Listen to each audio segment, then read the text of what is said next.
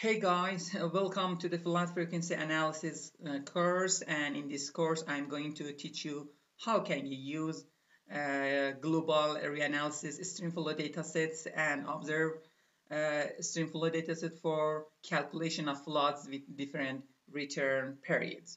As you know, floods are dangerous natural hazards that can be threaten lives, livelihoods, and properties.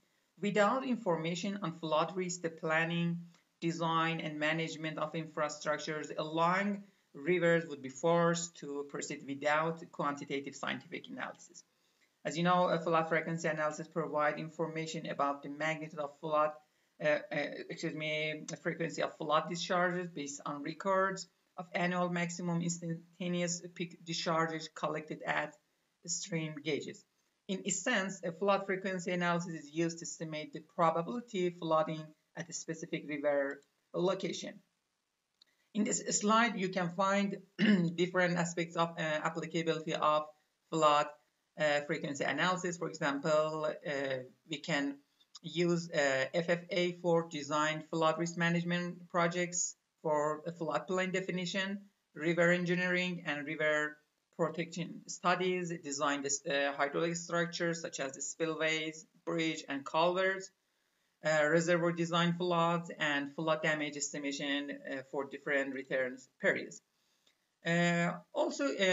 Using peak flow data that is available for a number of years, flood frequency analysis is used to create frequency distribution graphs.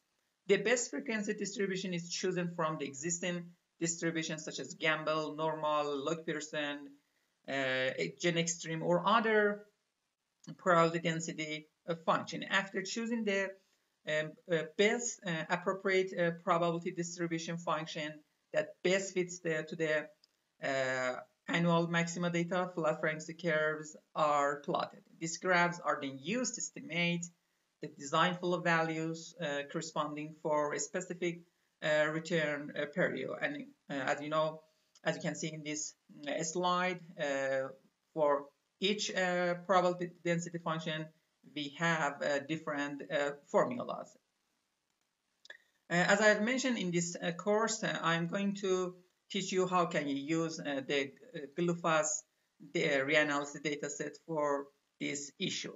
The Global Flood Awareness System is a global extension of the European Flood Awareness System for forecasting floods across the world. It has been developed since 2011 by the Joint Research Center in close collaboration with the ECMWF Center. And its full operation since 2018 under the Copernicus Emergency Management System. GloFAS is an operational, freely accessible web service for global hydrological forecasting and monitoring, and it provides probabilistic hydrological predictions and overviews across the world on time scales from days to few months, independent of administrative and political boundaries. It is therefore especially beneficial for flood risk management of large transnational river basin, as well as for international and national water management or aid related organizations. In order to access this valuable dataset, you can go to the cds.climate.copernic.eu website, and in this website you can easily download the required dataset for your case study. Okay, first of all, I would like to show how can you use this website to download a GloFAS dataset. First of all, you should go to cds.climate.copernic's website and create a username or account. And after registration and logging into your account, you should go to the dataset tabs. As you know, in this page, we have different tabs, for example, home, search, datasets, application, and so on. And in this section, you should click on datasets tab. And in the search dataset, you can type GloFAS and click on search button. After a while, we can find different products that is related to GloFAS datasets. When you search this product, you can find different outputs. For example, the first one is river discharge and related historical data from global awareness system. I click on this data set. And the second one is river discharge and related forecasted data by GloFAS, global awareness datasets. This is based on historical dataset, and this is for forecasted and reforecasted dataset. And also you can find seasonal forecast or reforecast of river discharge related data by GloFAS model. Okay, I open just the first one and the second. And as you can see in this page, you can find all about this product and the center and the objective of this product and the center and administrative description is presented in this page. And also in this table you can find all details about this valuable product. For example, the data type is gridded, and also the projection is regular latitude longitude grid, and also the horizontal resolution is 0.1 for version 3 dot point, and the newer version is high resolution, and the horizontal resolution is equal 0.05 and about 5 kilometers. And also the temporal coverage is from 1 January 1979 to near real time for version 3.1 and to 11 September 22 for version 2.1 and 1 January 1980 to 31 July 22 for version 4. And also the file format is netcdf4 or grip2, and also the related variables are elevation and upstream area, and also the river discharge in the last 24 hours in the unit of cubic meter per second.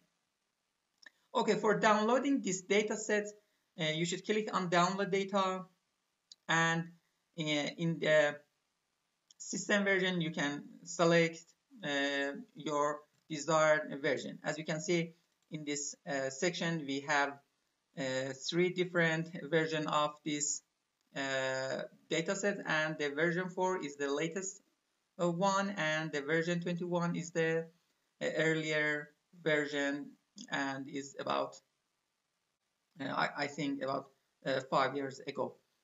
Okay, in this section I click on version 4 because it's a high resolution compared to other version 30.1 and 2.1.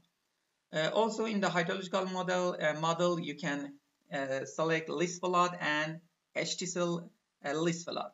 For example, I think in the older version HTCL flood is the main hydrological model for prediction and simulation of stream flow dataset, while in the version 4 you can find, let me clear this, check version 4. In version 4 the hydrological model which is used in this data set is list flood. Okay, and also in the product type you can see both types. The first one is consolidated and the second one is intermediate. Let me describe each of them. If you click on this question mark, you can see GloFAS historical hydrological simulation based on error 5 reanalysis is related to consolidated type, and the error 5 near real time, I mean error 5T, related to intermediate. The intermediate dataset is updated daily, while the consolidated dataset is updated monthly. So we can use the intermediate one. Also, you can download the consolidated and compare the result with observed dataset in order to select the best options. Okay, in this section, you can select the only variable, I mean, river discharge in the latest 24 hours. Okay, I click this. And also for intermediate product type, you just download the 2021, 2022, and 2023 years. So I click on consolidated and click on each years I want to download. You can select all, or you can select just only 1 year. And also in the months and day section, you can select your desired months. In this section, I select all months because I want to download the annual time series of Statistical datasets. And also in the day section, I selected all of days. In the geographic data, you can download the flow discharge dataset for all of the world, and also in the sub-region extraction, you can download this dataset for only just a specific and smaller region. For example, in the sub-region extraction, you should enter the west and east of your case study, and also the south and north of your case study. For example, you should create a square or rectangle box around your watershed or your case studies, and extract the west and east coordinates, and also south and north. For example, west is the minimum x minimum longitude, s is the maximum longitude, south related to I mean the minimum latitude, and the north relates to the maximum latitude. For example, in this case, I entered these values for different latitude and longitude directions, and also in the format you can select the zip netcdf or grid. There is no difference choosing between these options.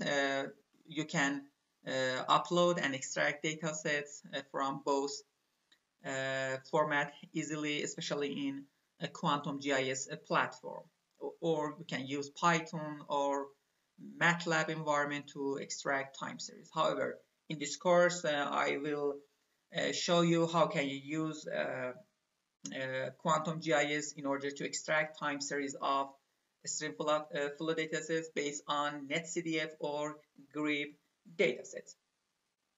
Also, after setting all required options, you can click sorry, let me check. That's it. Please check mandatory fields. Let me check.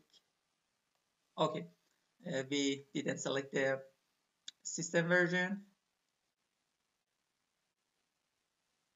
Okay, after doing all these options and settings, you can click on submit form. But keep in your mind that when you select different years, for example, when I want to download 2 or 3 different years, the volume of the downloading file will be higher than the threshold of this dataset. For example, in this website, you can download just about 500 days in a file. So you should download each of dataset separately for each year, and after extracting dataset, you can sum up all dataset in a unique Excel datasets to have a long-term flow time series.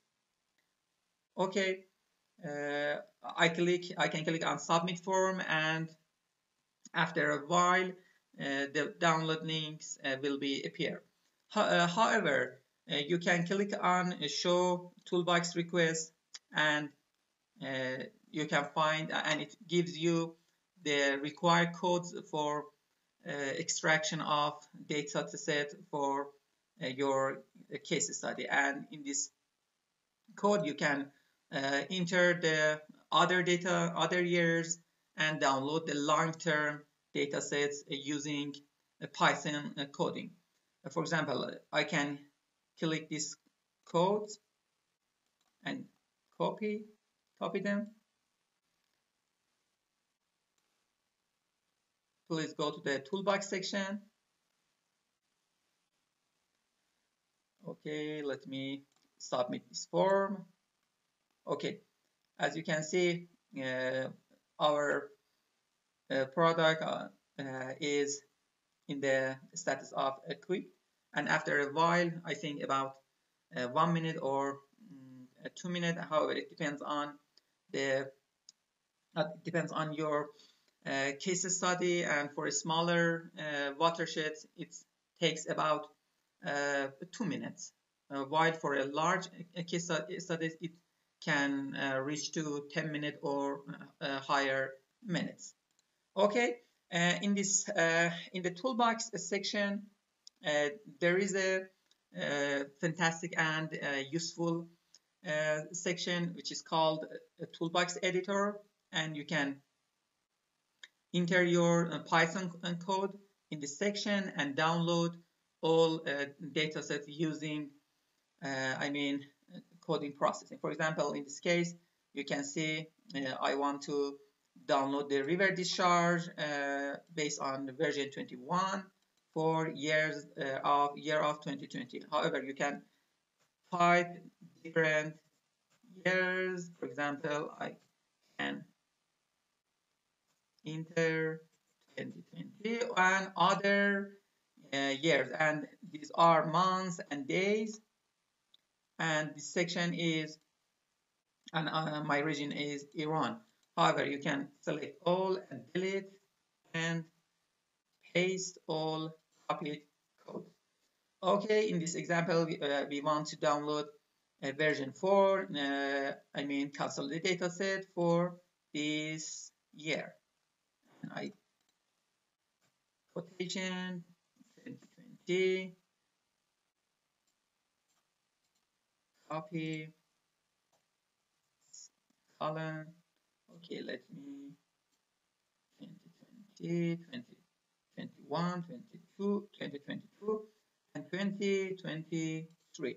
And also you can change this area and also save the code and click on run button. And after a while, you can in this section the download links will be appear, and you can download the required data sets. However, due to the high volume of these data sets, I don't want to run the run icon, because it depends on the internet speed. It can take a lot of time to be downloaded. So I skip in this phase and go to the request datasets, and you can see we have spent about 3 minutes, and our dataset is in the processing status.